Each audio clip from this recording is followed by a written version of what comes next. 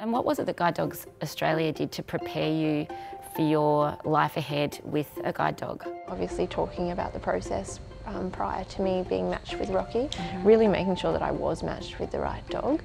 So there's so much involved in that, from how fast they walk to how hard they pull, you know, that sort of thing, what your lifestyle is. But I think the biggest thing that prepared me really well was being able to stay out on campus for 3 weeks while I trained with Rocky.